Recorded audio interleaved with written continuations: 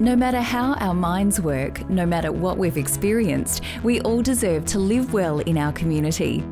Mental health and well-being is about helping individuals do just that, and the benefits are felt throughout society. Psychology, counselling, psychotherapy, addiction studies, sociology, growing insights into human behaviour.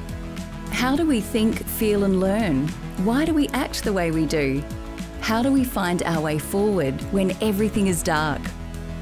The University of Adelaide is rising to these challenges, reimagining youth mental health support, fighting addiction and substance abuse stigma, treating anxiety and depression, and championing culturally informed counselling. With a University of Adelaide degree related to mental health and wellbeing, where will you go?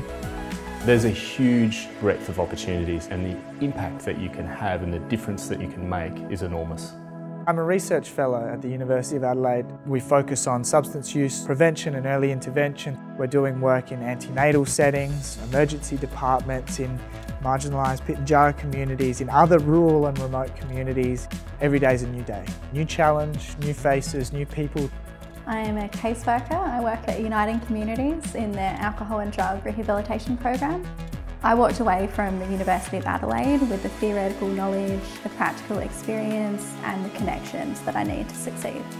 At the end of the day, the work that we're doing is going to help keep children and families together and help keep lives on track. It's a fantastic sense of reward to use your skills to help another person. I've collaborated with the World Health Organization in the prevention of substance use disorders. What could you do?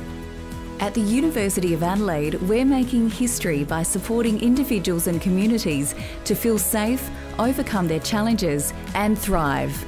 Now it's your turn.